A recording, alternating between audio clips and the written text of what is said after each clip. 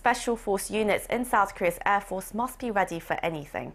And to keep their skills sharp, they've been conducting field training aimed at rescuing pilots from enemy territory. Kim Ji-yeon reports.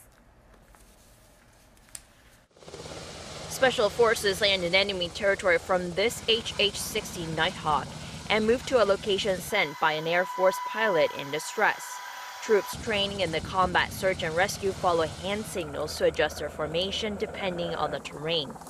The search continues throughout the night, with the troops often having to find a place to hide.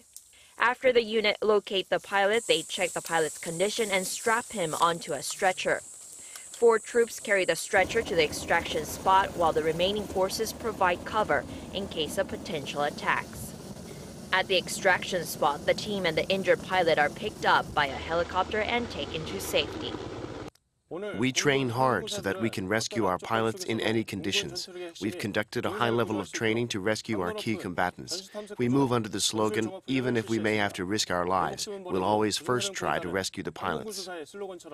During peacetime, the unit is on standby, ready to rescue those involved in air crashes, sinking ships, or wildfires.